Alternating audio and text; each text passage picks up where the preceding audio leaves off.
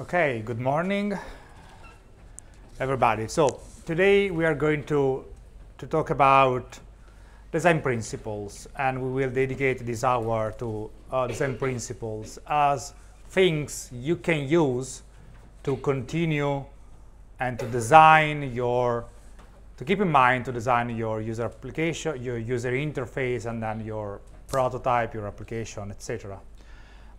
Before doing that, let me say one thing about the solutions that you are going to create or you created for assignment 1. So the text asks you for defining 3-4 deep user needs, so the ones that are more significant or that happens more frequently, etc. And for each of them, brainstorm 5 solutions each. 5 different solutions each, of course.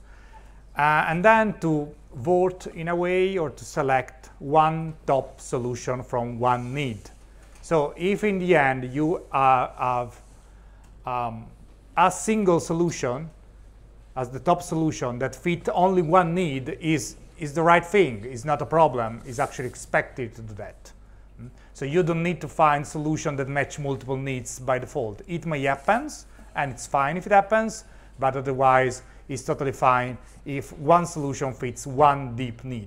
And if the solution is formalized properly and the need is actually a deep need, that should give you enough work for the semester, for do all the prototyping that you need for the semester, not for do version 12 of an application to sell tomorrow, but to do the 0.1 alpha version that is needed in the semester, okay, and in this course.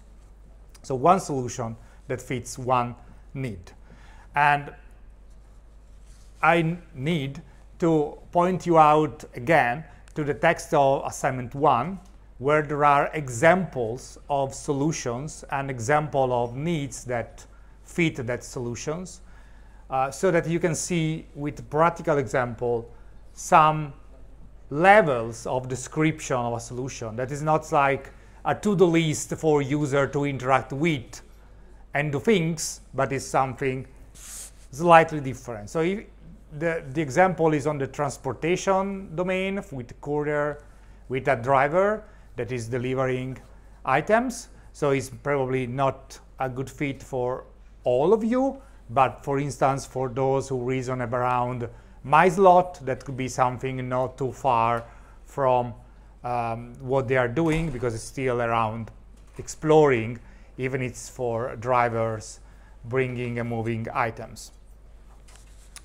With that, in any case, even if the solution is not totally right or the needs are not totally written in a proper way, you still have the feedback tomorrow, and then you can of course edit it, amend it, refine it before proceeding with assignment 2 that will start next week. So you will have 1 week to fix any items, any small details, hopefully, that you have to before continuing with the next step of the process. Again, the feedback is there to help you get the right direction.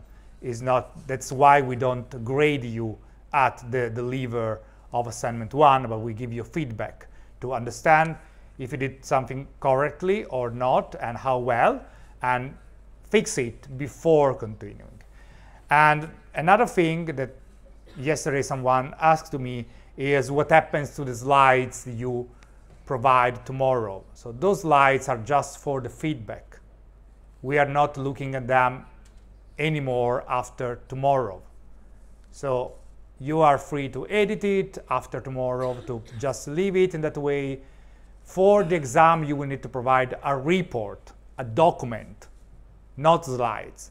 So that will be the final source of information you will be evaluated for and about, not the slides that you provide. So the slides are temporary artifacts to enable a discussion tomorrow without reading 20 pages of documents, but just skimming through slides with the key elements we ask you.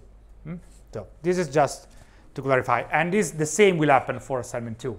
The slides will be just for the feedback, and then no one will look at anymore. And you can decide again to continue working on the slides, to keep a reference, to write something else somewhere else, notes or other things. That's totally up to you. Any question on this? Okay, so design principles. Before starting about design principle, a short Hall of Fame or shame. So look at this picture. Do you think it's more Hall of Fame or shame? And why? Shame. Who say shame? Okay, who say fame? Why fame? Clarity, emotional engagement, like people can see smiley faces. Yes, the clarity, there is not much text, and there is color, smiley faces or not, and it's clarity. And so this is, of course, a pro of this picture, but this is all a shame. Why it's all a shame? Despite the pro that still stay. There are many options to choose from, minor differences. No, there's not an issue. There is a scale between 0 and 10, so it's fine. But there is one thing that is really wrong here. No, that's the same thing that he said. Sorry. Yes, no, it's not about the 10 levels. You can do it with 5, but still have the same issue. There is one fundamental issue. The fact that the scale is subdivided into two lines makes me feel like it's two things that I have to grade separately. Yeah, shorter scale, single line could be improvement, but there is one thing that is worse than all of this. The fact that smiley faces are only for 9 and 10. So we talk about leading questions. This is a leading answer. So the creator of this small survey, what think that is a good answer among this number? Which number are good from according to the creator perspective? 9 and 10. And which are bad answer?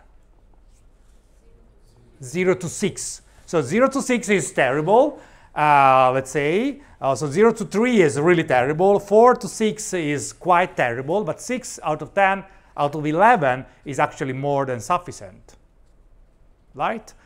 7 or 8, that's actually a pretty high score out of a scale from 0 to 11, is actually a pretty good score, but the phase is still not there, and the only right answer for the creator are 9 and 10. So if you look at it and you want to pick the smiley face, you will pick either 9 and 10. But actually, if you get 8, it's still a very valuable results out of 11 in this case. So 8 out of 11 is a very good score. So why having a neutral, not so happy face is actually, so the emoji, the emoticon is actually a nice addition, but this is leading in saying that the right answer are 9 and 10. And everything else is not quite good. So try to answer 9 and 10. So this is, of course, leading, and this should be avoided. This is, in a way, a deceptive pattern, trying to say that 9 and 10, just the extreme, is very, very good. And everything else is actually not so good. So this should be put in the Hall of Shame for this reason. Then, as you said, there is clarity, there is colors, there is consistency. There are a lot of things that work well, but just for this pattern, the deceptive pattern, that should be put in the Hall of Shame. Okay, so we are talking about design today and design principles. So it's sort of related, but also not. So where we are now, we are that we talk about observations and in finding that here and derive some analysis and synthesis, some requirements in a way. And we want to now build on, let's say, theories, processes, documents to build a successful user interface. And then we will move on prototyping and user interface software tools, and also on expert review and usability testing. But principles, design principles, are something that can be used building on theories to build a successful user interface, and also, since this other spot is yellow, but also to evaluate them. So principles could be things that you keep in mind while designing, and things that you use for evaluating. So they could have a double meaning. So in this moment, we are focusing on generating, creating design solution, not evaluating. That will be something that we will do. You see here there is a heuristic. You know that we will do an heuristic evaluation. We will talk about heuristic evaluation. So those heuristics are principles used to evaluate user interface. And also, for instance, usability testing. That is another thing we are going to cover at the end of the course, that sort of uses some of these criteria for evaluating. But now we are in the phase in which we want to generate a design solution. We want to start prototyping, let's say in our case next week. And so what we need to look at, what we can look at, are principles, theories, and guidelines.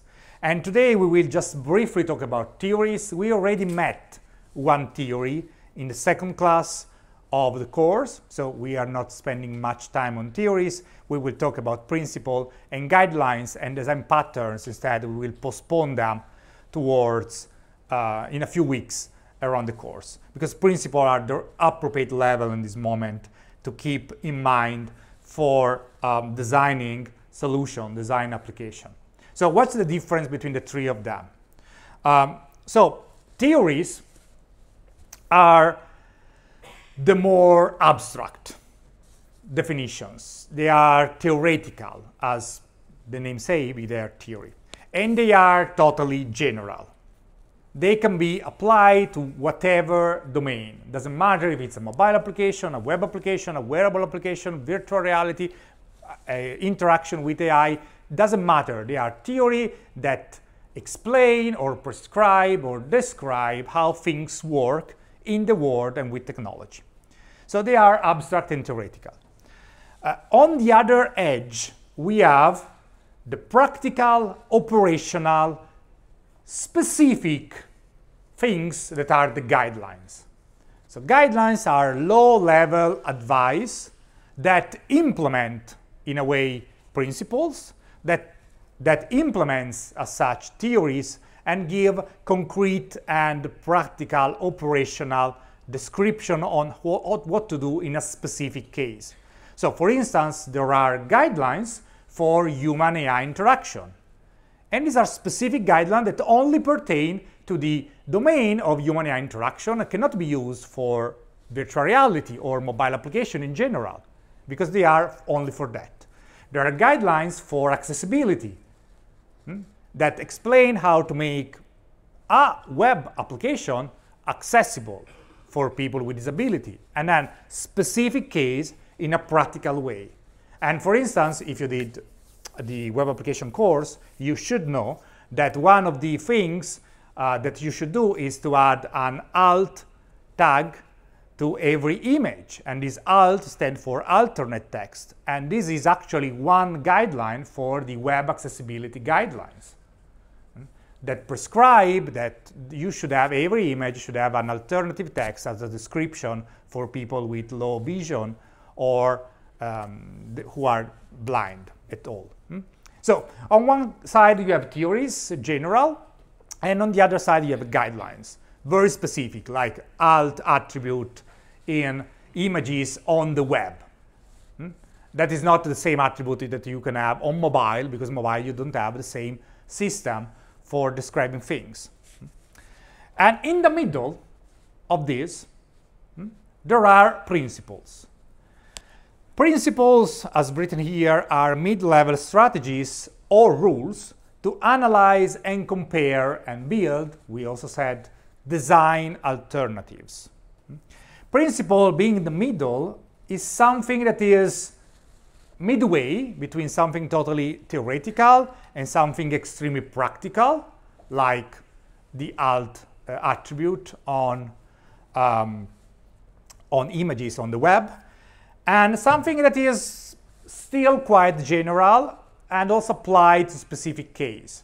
But it's not, they are not something that work only for the web or work only for the mobile application or virtual reality. They are a little bit more generic, but less generic than theories.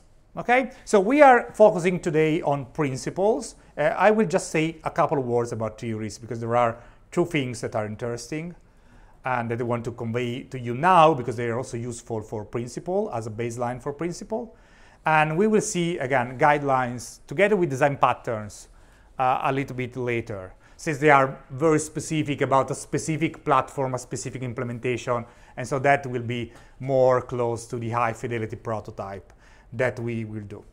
So I mentioned to you that we have seen one theory, second class. Do you remember or do you can guess which is this theory that we have seen in the second lesson?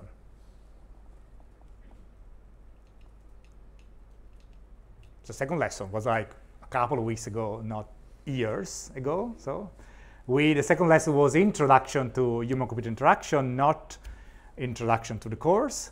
And we were in the room of the lab, first hours there. Really packed the room, a lot of people. Just this is the context. At a certain point, we talk about doors. Do you remember we talk about doors? When we talk about doors, what I was talking about? About the sequence. About the sequence, the diagram, and the diagram has a name, which is? It starts with no? No. The name was Normans or something like that. Yes. Sorry. The Norman model. So the normal model, this case called action model. If you remember, the goal from the plan, and then the goal for execution, the goal for evaluation, etc. All the things we said that, and I'm not going to repeat it. If you don't remember, look at the video. Is actually a theory because it explains how things work, but it's general. It applies to doors, it applies to buttons, it applies to user interface. It's a theory, it's generic, it's very high level. And as a theory is explanatory. So describe a sequence of events with causal relationship. And there are other types of theory like descriptive, prescriptive, predictive, etc. And the match with the human capacity. That again, the theory can also cover human capacity in terms of the motor task, the skill we have in doing stuff, our perception in terms of inputs, and our cognitive capacity. And again, also some of these we cover in that same lecture. Because we started with some theory to build up and to give the context. So Norman diagram is one theory. We covered just an example of a prescriptive theory is a consistency theory. And I keep it in the slides because we will met consistency so many times that it makes sense to just talk now. So this theory is still generic. Say that consistency of noun and verbs are good. That means everything, and it's again general. Consistency of noun and verbs where? In a piece of paper, on the wall, on a user interface, on a mobile interface, it's a vocal interface. It's general, and it's general because it's a theory. So, but the theory, what tell us the theory? It's already one thing to keep in mind in designing a user interface, that consistency of noun, verbs, colors, layout across pages, icons, fonts, button size, etc. is good, is generally good. So we like consistency. It gives a sense of familiarity, reduce learning times, reduce errors. So that's why if you think of a web application or a mobile application, the layout of the application doesn't change across pages if it's well done. That's why the colors are consistent within the application. That's why the button size, if the OK button is 20 pixel large, that will be 20 pixel large for the entire application because of consistency. So consistency in general, and then we will see exception, but consistency in general is good and something we want to keep in mind and use. Consistency is naming. Here there is an example. Delete, insert, charter. Delete, insert, word. Delete, insert, line. If you have these in a menu, repeating delete and insert instead of changing delete and insert with other things like adding, inserting instead of insert, etc., it actually helps reducing errors of a user of your application, of your system, or your whatever, and reduce also learning time. Because our brain is wired to appreciate consistency and see patterns where there are things that may emerge. And so if we provide patterns, if we provide consistency, that's easier for us to use it. Inconsistency might be used sparingly for instance, drawing attention, and we will see an example. So when we see when in a consistent environment we see something inconsistent, we immediately draw our attention there. And so if that is a dangerous situation, is a dangerous action, that inconsistency there is actually good, because we want to pick our attention on something that is not okay, not normal. And we will see an example. So another theory, very, very briefly, is again on the human capability, is the human processor model that is depicted with this nice picture here. That is basically a method used to calculate in milliseconds how long it takes to perform a task by a typical person. So without going into much details, but here you say, for instance, that the high movement is on average 230 milliseconds. And then if something that is seen needs also to be perceived is another 100. And then if it's just a visual image to keep in mind for a while is another 200. Instead, if there is sound or there is also sound, you have to add another value.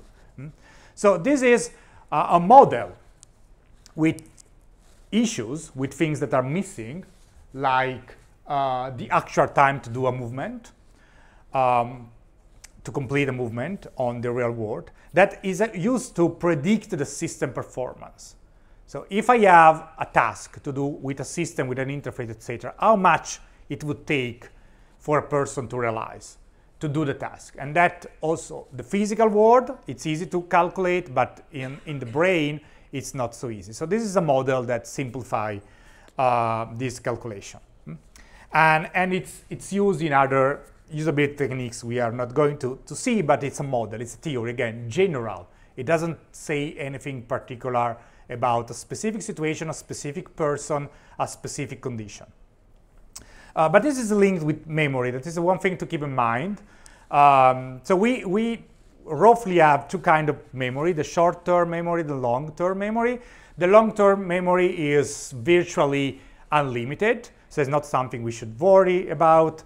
It has lower access time, so accessing information in the long-term memory is longer, and it's a little decay. So it means that once we remember something, on something is the long-term memory, we will unlikely forget it. The working memory, that is the one to use more frequently, is the short-term memory. It has a small capacity. And the capacity is around 7, more or less 7 chunks of information. Which means that if you get this like a number, this is longer than 7 chunks of information, because here each chunk is actually a number. So that's longer. But if we see this with a space, we can identify 4 chunks of information.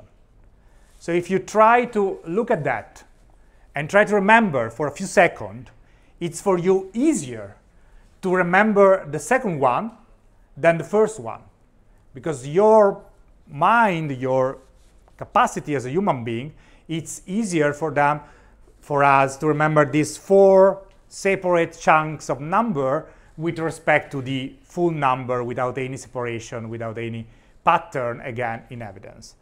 Similar for numbers. It's easier for us to remember the FGI, HHJ, L, M, Q separate in these 3 chunks of information than not the longer string without a separation. So this is the small capacity of the working memory. We can keep 7 chunks of information.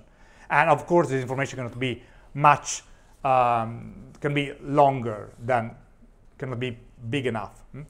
But in this case, that's why, for instance, explain why we can remember chunks, number easier, numbers in chunks, in separated, than not a long list of numbers without any pattern, without any rules, without any grouping. And the working memory has a rapid access also with respect to the long-term memory, but it decays. That's why we forget things after a while. But we, of course, move to the short-term memory before using the long-term memory, and for some information we want to keep in the long-term memory, we pass them from the short memory to the long-term memory. Again, what's telling us for designing application? Telling us that if we have information that people want to keep in mind from one page to another, for instance, they should be not a lot, and they should be possibly divided in some chunks that are easier to keep in mind with respect of a long string of character or text or images or whatever. And then the last theory, when we move to the principles, is actually a mathematical law that is called the Fitts law, that say that the amount of time required for a person to move a pointer, this is a little bit more specific, it speaks about pointer, to a target area is a function of the distance of the target divided by the size of the target. This is a classical law. There is a demonstration with an animation in that link if you are curious, that basically say that longer the distance and the smaller the target size, let's say the button, the thing to click, the longer it takes to a person to do the actual clicking, the actual action. This is widely used in human-computer interaction, and for instance influence the convention of making a button on touch display bigger than on mouse operated display. Why? To you, it's buttons on mobiles are bigger generally, or can be bigger than on a mouse based computer or device. Our finger is bigger than Our pointer, that is our finger, is bigger than the point, the actual pointer, that is like 1 pixel or 2. And we also navigate in a 3D space and not on a small surface, etc. So all of these, and it's also why cancel and OK button in a modal are close, and not one on the left and one on the top right and one on the bottom left of the page.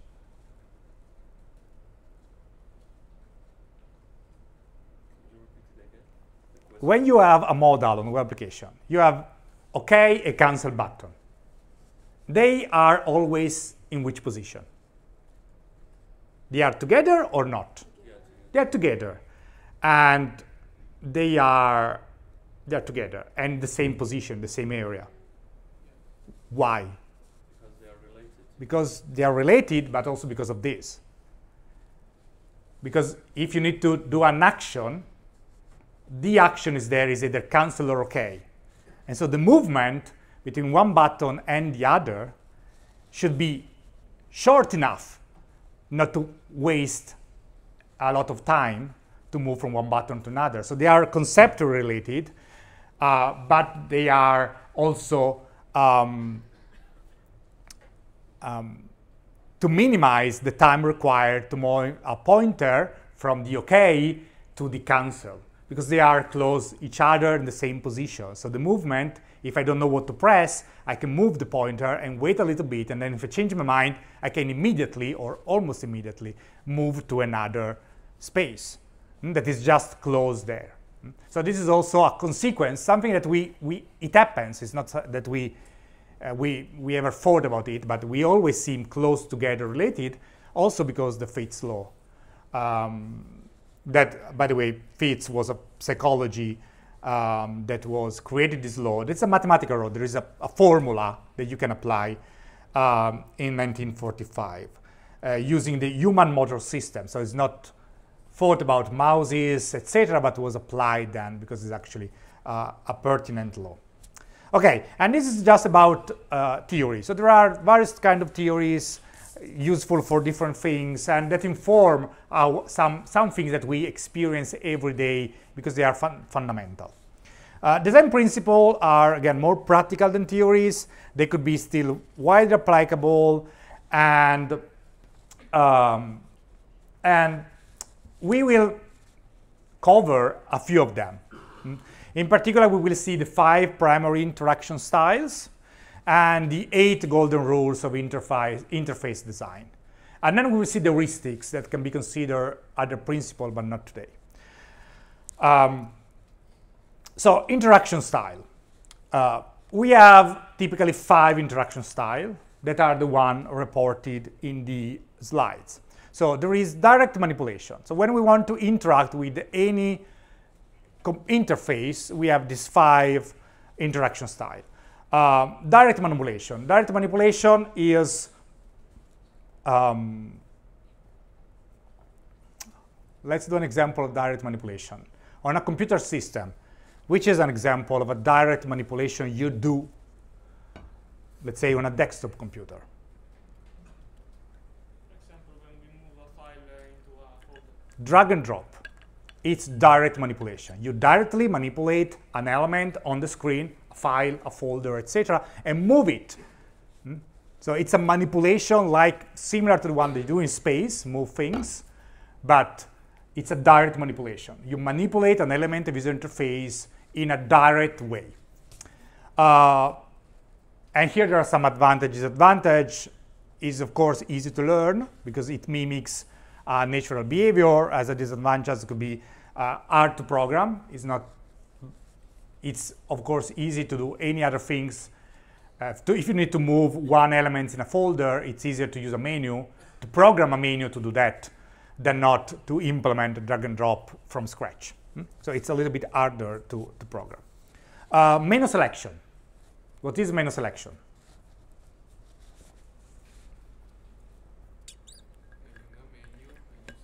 You have a menu and you select objects in the menu. This is a totally different interaction style. It can coexist with direct manipulation. So in an operating system, you have direct manipulation and menu selection. When you right-click on an item, it appears a menu, you select item, that's menu selection. Form fill-in. The name said that. What is form fill-in? Is when you? Sorry? Yes, fill in a form. Input some information into a structured piece of page, a structured page, like a form, like a web form. And it's again another interaction style that is not menu-based, that is not direct manipulation. Command language.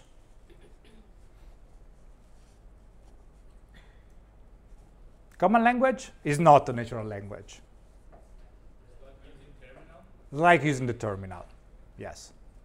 So you give specific words to an application, and according to what you write in some language that is the common language, something happens or not.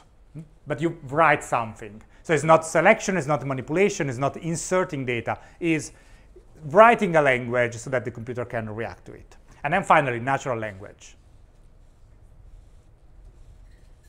Natural language? Yes, like voice assistant. So you interact by, well, not necessarily speaking, because it's natural language, but you can also write, but with your, with an idiom, with a language, English, French, Spanish, Italian, whatever. So it's not a common language, something that the computer knows, but it's your language, the language you use to talk, to write, etc. It's not necessarily vocal, it could be writing, and still. And each of them has some advantages and disadvantages. You can imagine, for instance, which is one disadvantage of the natural language. Everybody knows it. Disadvantage. Yes, an advantage is that it's easy to access because everybody in theory know that language. A disadvantage? Hard to process. It's hard to process. And so you have vocal assistant at home or use on a smartphone like Google Assistant or something like that? No? We have seen a video of the grammar. What was the problem there with natural language? You can say whatever you want to a virtual assistant vocally or not. So no, if it depends, no. You cannot. So you are prone to use whatever you want to say as a natural language, but but that thing will not understand everything you say because it's not another person, so it's limited. And so there is a disadvantage that could be also, that is not written here actually, in a way, that could be make both parties aware of the things one can say and one can receive as an answer. So there is, current natural language is not so different from common language in a way. You have to say, you have to know what to say to provide, to get the thing work properly or not. In the case of virtual assistant, for instance, traditional virtual assistant. Okay, then here there are other principles that can, for instance, derive for the theory of Norman. So principle of good design from that theory. State and action alternative should be visible. Should be a good conceptual model with a consistent system image. We talk about the loop, what happens, intention, etc. The interface should include a good mapping that reveals the relationship between stages, between the actions that are possible, between what happened next and before, and users should receive continuous feedback. So these are, again, general principles. But if you look at a page, you can say, okay, the state in which we are, the page we are, the state of the form we are filled, is visible or not? Is the form filled correctly or not? This is something about visibility of the state of the page. Is the model that you have of the application appropriate for the application or not, and how we can make it more aligned with the user model. And if needed, there is feedback coming out from the application, correct or incorrect feedback. So these are, again, general but easily to implement to say, okay, did I do all these things in designing the application or not?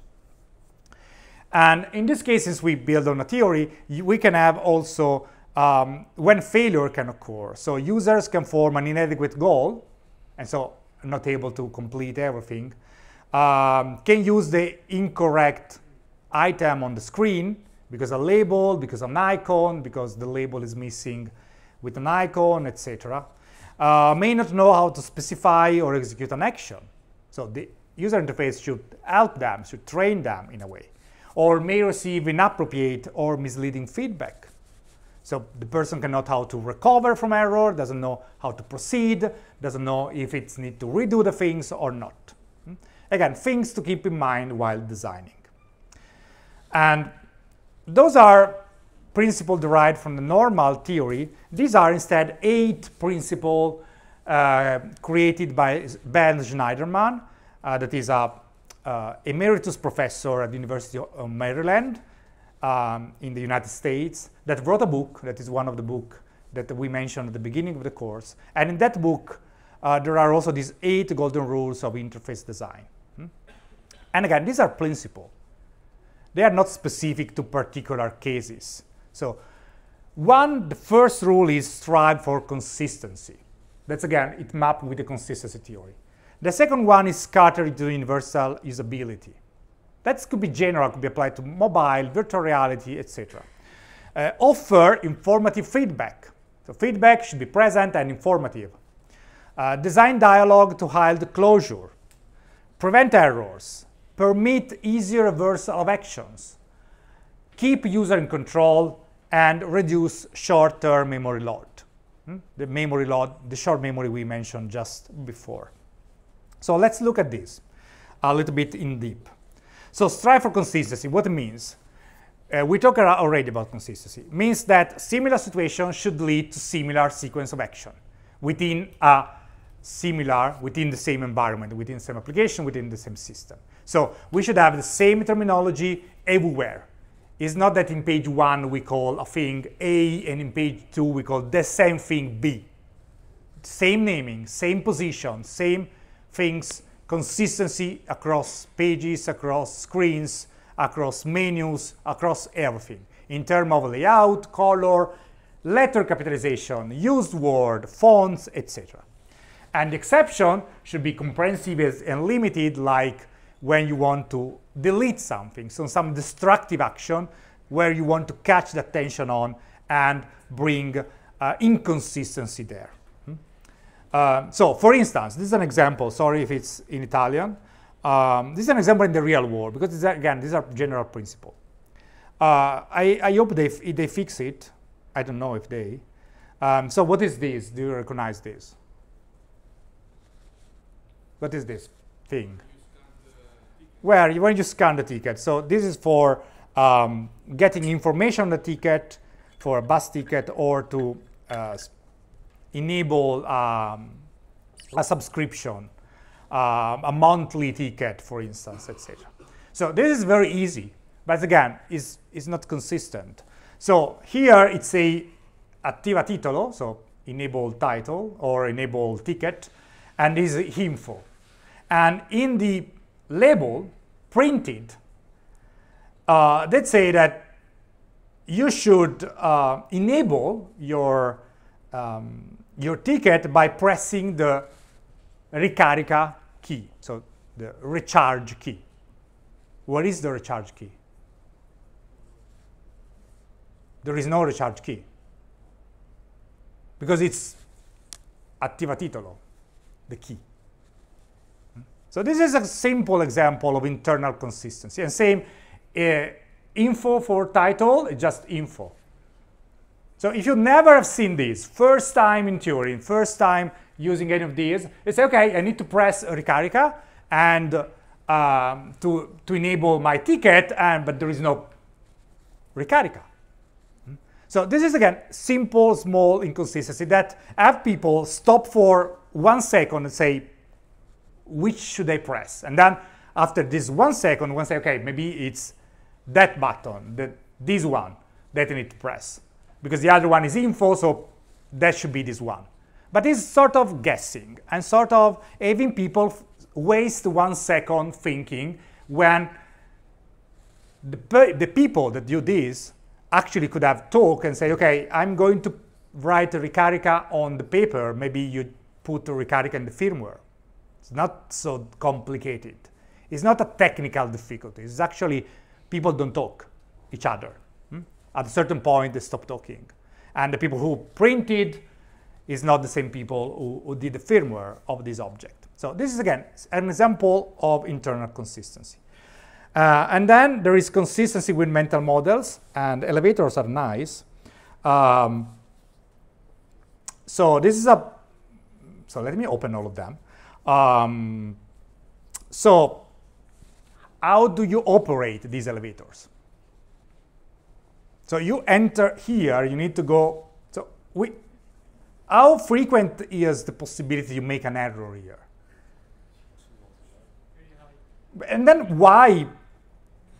Minus 12, I mean, it's minus 12 behind the ground and just 11 up, so it's more profound, it's more deep than on the surface. I doubt it. And these are real, actually, real elevators. It's not fake it. And so here, huge possibility of error. And totally inconsistent with the mental model on how an elevator works. You want to go to floor 5 and press 5. And 5 should be after button number 4 and before button number 6. And instead 5 is before minus 5 and 6. Not minus 6, 6. And minus 6, actually, there isn't. So they skip 1 floor on the ground. Or this one. Why the position. So you come in this elevator first time, you want to go to the 3rd floor. You press 3, that's easy, but why 3 is on the left? And no, there is not a door on the left and a door on the right, also because otherwise the 5, where is the door? On the top? Because it's the middle, so it's not positioning. So it's probably random. They come up with this and put buttons there, etc. So this is consistency with mental models. Consistency, a lack of consistency, create more errors, create more frustration using the system, create more people to say, I don't want to use the system, this application anymore, I will find a better competitor, a better application. Not an elevator. In that case, you need to use it, but otherwise. And then there is also consistency of interpretation. So which one is the selected one? Later or now? Are you sure? Okay, good. I'm neither. So consistency of interpretation. It can depend on how the entire application is, but these color coding are ambiguous because you cannot be sure. And again, like in the GTT example, you have to stop and think a little bit on what's going on. Is now selected or is now ready to be selected? So it's now selected, so I'm seeing the ordering by now, or I'm seeing the ordering by later, and if I want to change, I need to press now. It's again, inconsistency of interpretation. So try to be consistent in the things, try to avoid this problem in user interface. Inconsistency of interpretation, of labeling, and with mental model of a person. How things work, the idea of how things work. And we say that inconsistency sometimes is good. So this is actually GitHub. These are the settings in GitHub. So the settings in GitHub are pretty consistent. So there is a title, then there is a small text, and then there is rectangles with small text in it, and then there is another title, another text, and other rectangles with things inside, all in grayscale black. And then at a certain point, there is something that is with a red border and button in red. This is inconsistent with the rest of the application and is made on purpose to highlight that this area you should get attention here because it's actually different from the other. So while you scroll mindlessly, you will at a certain point notice that this is different from the rest because this is red and the rest is not. The entire application has nothing red formatted in this way except for the danger zone. So inconsistency is good to draw attention on things that that can be maybe dangerous or can create consequences, or where you want people to pay more attention. Otherwise, people will just scroll down. Because as you demonstrate with the assignment 1 text, people don't read. And it's also true on the website and on the application. So nobody will read all of these line by line. They will seek for the information in the page. And so if there is a difference in color, a different style, and inconsistency, that will catch the attention. And there, people will stop 1 second and see if the information they're looking is there. So inconsistency is good for drawing attention when needed. So strive for consistency. Cater to universal usability. People can have different needs, and the interface should adapt, and content needs to be transformed.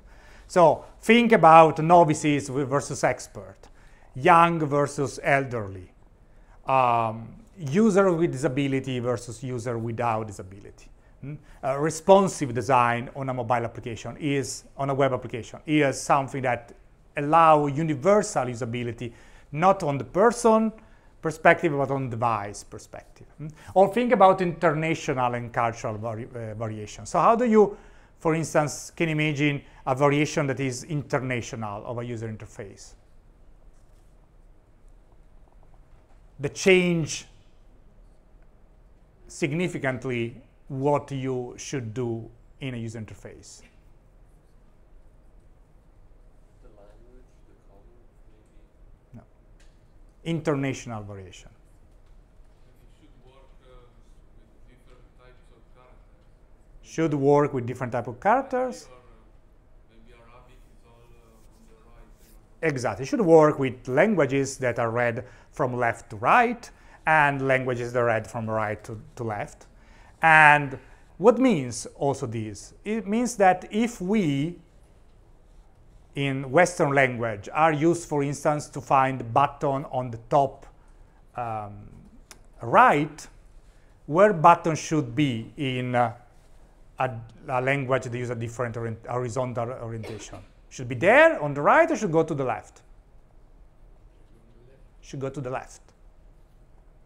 So it's not enough just to translate things, but if there are cultural or international norms, that also the interface should adapt, like moving stuff from one side or the other, to adapt to international context and norms.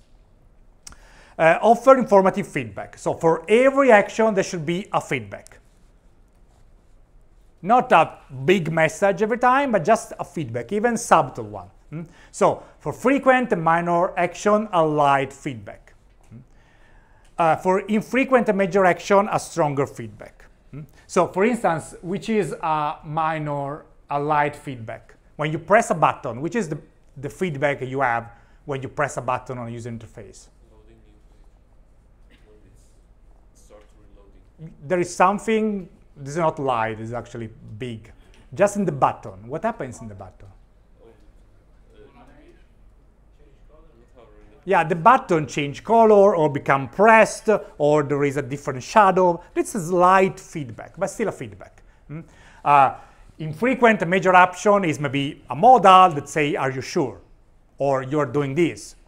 Do you want to continue? So something that say, or I completed the operation and the page is reloaded, so you see a new page. So strong feedback, but always offer some kind of feedback to the user to see if the action is completed or not. So this is an example of a terrible feedback, right? Because it's a problem in sending the message -1. So why is terrible? It's not informative. It's not informative. What you can do? Should you retry? Should you send an email to inform someone? What should do? You can press close and then maybe you retry or not. What it can do for solving the problem? I don't know. I'm just left alone, so this is not informative. And -1 is, of course, totally useless for a user perspective. This is actually a good example of feedback. So when you install Visual Studio Code on your computer, if you don't install it, if you try to install it as an administrator on your Windows computer, as administrator, so you download the normal Visual Studio Code and try to install it as administrator for all the users in the machine or to get higher permission, you actually get a very nice message that say that the installer is not suitable for this operation and you should go to that website and download the system installer. So this is actually a good feedback message because it tells you what's the problem, your installer is not the right one for this operation, what to do, go to the website and download the system installer. So you have a clear message for the error and how to proceed. Stop the process, download another one and start again. So this is actually a good example of informative feedback of this operation. Fourth principle, design dialogues to hide closure. So every sequence of action in any application, every system should have a beginning, a development, and end. Like in a storyboard, you should have a beginning, a development, and end. And you should provide clear feedback at the end. It could be light feedback, major feedback, to satisfy the user, but also to delete the current task that the person has in mind from their short-term memory, so that it's easy to prepare for the next one, without having a doubt, should they do anything else? Again, we mentioned in the first class is a book that was titled Don't Let Me Think, and this is the same approach. Don't have people think too much for basic and trivial operation. lets them think when they need to solve some mathematical formula, some complex things, read some documentation, but for moving from page 1 to page 2 of a form, there should be time to think, a lot of time to think. So this is an example, again, sorry for Italian, but you can select yes or no in this message, and then what happens?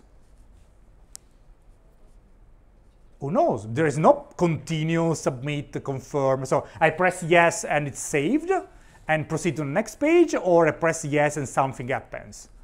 Again, who knows? So this doesn't give a sense of closure to the operation.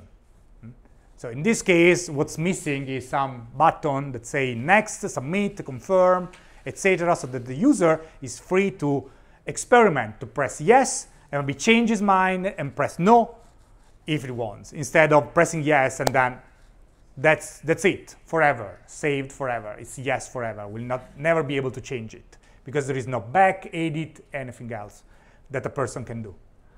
So this is about closure of beginning, development, end. The end is missing. Prevent errors. There is value in communicating that something is in an error state, but when possible, it's a good idea to prevent people making errors, especially when the errors are simple. Like if I have a field that asks for a date, just prevent me to insert anything else that is not numbers. If I have a field that asks me for my age, again, prevent me to insert letters. Prevent me to do the errors. Instead of validating the errors, that is something you should do anyway, just prevent me to do the error in the first place. The user will be happy, will be less waste of time, will be less incomprehension, etc. So disable menu item, disable button links where they are not applicable and they cannot be pressed. Prevent entering illegal character in a specific field. Offer simple, constructive, and specific instruction for recovery. So if I just made an error in a single field in a form, for instance, don't let me redo the entire form. Preserve everything and allow me to fix the single error that should be clearly identified. And an error should not alter the application state or should be very easy to restore it. Again, if I insert information on a page, it shouldn't be restart the process from the beginning. Here is an example. Again, it's a enter to the logged in area, and it's a warning. If the username is a fiscal code, insert it with capital letter. So that means that the username you can insert without capital letter. So how it's difficult from a programmer to take that field, check if it's capital, and even if it's not capital, just to apply a to capitalize method. How difficult it is for a programmer. It's not difficult at all. But instead, in this case, someone decided to say, okay, I don't want to do any validation, any conversion, etc. And so if it's not capital letter, probably will not work. And I'm not even checking if it's capital letter. I will just insert lowercase. But in this case, it says about the fiscal code, but it may accept also normal usernames. So how can we manage this situation? Well, in this case, it's more complicated, right? Because it's if the username is a fiscal code insert with a capital letter, it doesn't say what can be if it's not a fiscal code. So that's another kind of problem with this page. So you don't know what is a username. It's an email, it's a username, it's fiscal code for everybody. Who knows, actually? So maybe it's actually 2 login pages, in this case, the solution, one possible solution. And let's not go on the you are a professionist, sign up. Because if you are not a professionist, you won't sign up. So anyway, so prevent errors. Permit easy reversal of action. Action should be reversible because it relieves anxiety and encourage exploration. Because if you know that you can do something and then before confirming come back and change your mind, that will be a relief for anxiety, especially in some particular context when you need to submit documents for some IDs or some taxes or something like that. And there could be different level of reversibility, a single action, a data entry task, or a complete group of actions. I want to revert the last 3 actions I did. So Control Z, for instance, on Windows, to go back to the undo the action is one of these. Keep user in control. The interface should always respond to user action and should minimize the tedious and lengthy task and should avoid surprises or changes in familiar behavior that is also linked to consistency, and provide undo, redo, cancel, confirm when possible, again, to keep the person in control of what's going on. And here there's an example. This is also an example. Well, here's an example. What's the problem here? So it's a question, COVID time for teachers, where the option were, which problem did you had in doing exams? And the first option was, I don't have problem. The second one is exam organization. The third one was not hardware and software is not, good hardware and software is not available. Connection is slow, and you have environmental problems like too noisy. What's the problem here?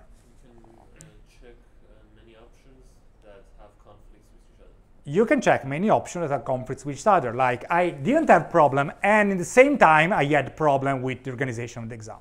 So this small thing, again, this example are just small things, because the biggest things are typically fixed. But imagine you have answers like this for 1,000 people, and you need to analyze them. These answers, you get these 1,000 answers, and you throw them away, because they are totally null for you, not significant at all. You cannot learn anything about this, because just this choice that someone who developed this form online decided to use in this way. And finally, reduce short-term memory load. People can remember 7 plus minus 2. There was missing a 2 in the other slide. Chunks of information, we already said it was a chunk here. So the mean, the average is 7, but we can remember between 5 and 9 chunk of information quickly.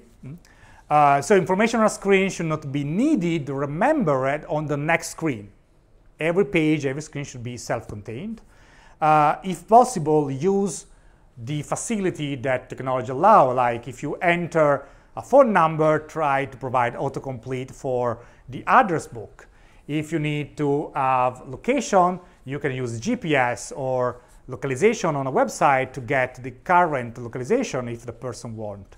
Long form could be fit in a single page, for instance. So that's less information to keep in mind for the shorter memory load.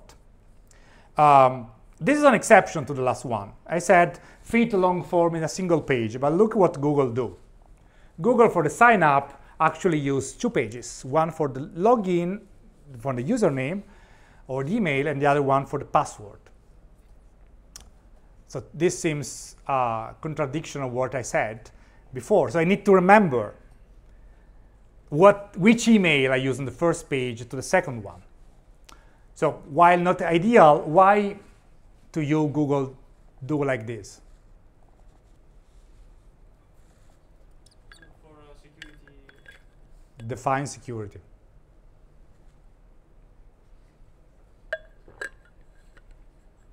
It's a very practical reason, actually. Because maybe different accounts have different ways to log in. For example, you may set up, I don't know if Google allows that, but for example, when you log in with Microsoft, you can either insert your password, or if you log in with the Politecnico account, it will redirect you to the Politecnico. Yes, it's closer. It's for a similar reason, not identical, but it's a similar reason. So you can have, so if you log in to Gmail with your Gmail address, you will go to the password that is all stored on Google system, on the same Google system. If you log in with a university email account, you will have either the single sign-on as with Microsoft, as he was saying, or this same screen, but this same screen, the same password, will not be checked against Google system, but will be checked against the university system. So the implementation of the second page is checked against a different server. So to keep this distinction, they keep the two screens separate for a very practical and technical reason. But like, this is just a security problem because This is not real. an hacker can just guess the email and they know that the email is right but not the password. And what they should have done was something like Dropbox, when you have both the boxes, and then when you put in like a Polito email, the password box disappears. You say okay, go ahead, and then they send you to another page. This is similar here. You put the email, you press next, and they send you to another page. Yeah, but the hacker from the beginning does not know that the organization has something with this, and so it is linked. Because Could be. Yeah, could be. Because you see the address here, and so maybe the image, and so you can understand that the email is valid one for a Google account. yeah, but they can't change it because it's so popular that That's another kind of thing, that there are things that happens in a popular way. And here there's another exception. So here there is always Politecnico, or yes, Politecnico website. You have a list of certificate for English with all the score. So while giving a selection is typically better. In this case, an autocomplete text entry where you start writing first and then 170 and autocomplete instead of scrolling this long list of items would be easier. Then just we were talking about reducing short-term memory. So here it requires a little bit more memory because I need to type something, remember, okay, was the first certificate, was other things instead of just recognizing it in a list. But in this case, there is a compromise between the too long list and the information I need to provide to continue with the operation.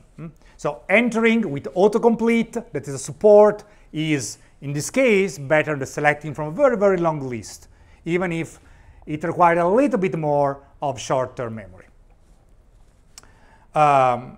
Then, just to show you other principles very, very quickly, there are other principles that were adopted by Norman, Nielsen, and others, and I just want to present it very quickly because they, from one side, bring a new perspective, like learnability. There is not a principle in Schneiderman that talk about learnability, but actually learnability of user interface is something important. You want a quick learning curve for learning a relatively simple user interface. But then there are other things that we have met. Visibility of the system state, we talk about it. Consistency, we talk about it.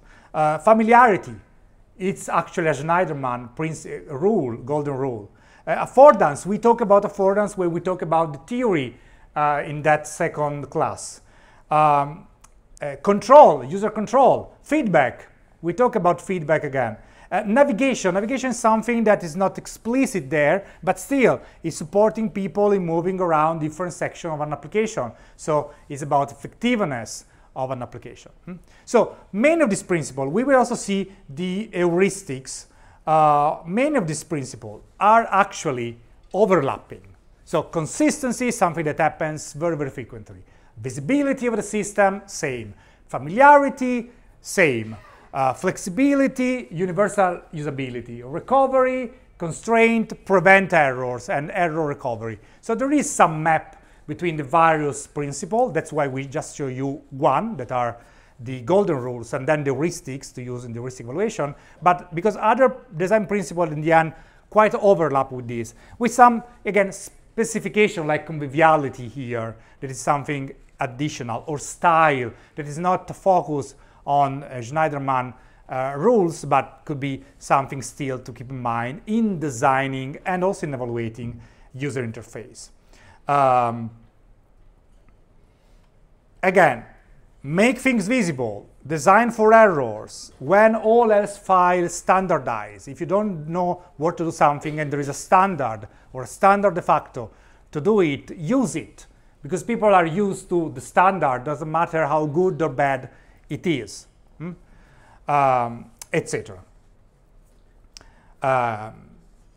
Other, if you want to have a look, other principle of interaction design, you again can find many things: consistency, efficacy, Fitts law, simplicity, visibility, etc. Things that happens. So many principles, quite a lot of them are very common ground because they stem from the same theories. Okay, so these are principles. The idea is that you can, let's move to one of these lists, let's use this as an example.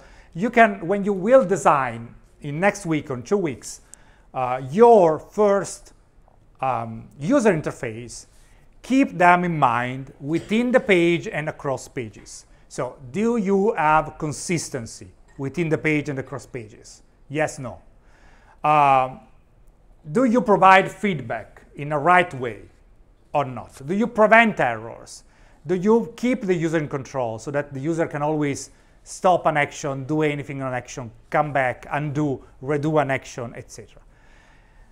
Is the memory load not too much used or not? So keep this principle, again, quite general, but here we have seen small examples for applying them.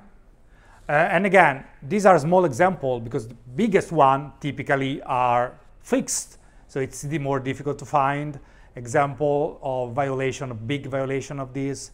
But I can assure that in your prototype will be big examples of these. So keep them in mind while you are designing next week and in 2 weeks your first prototype of a user interface.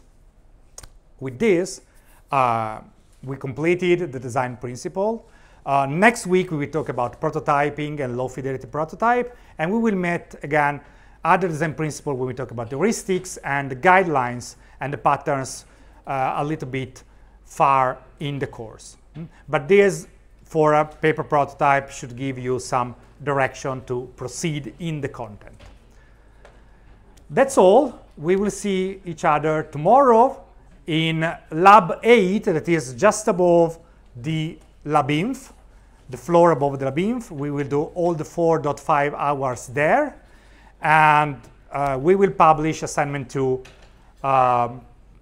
probably today or tomorrow, so that you can have a look at the next step that are, you know from yesterday, tasks and storyboard, and then paper prototype that we will meet on Monday. Have a nice rest of the day.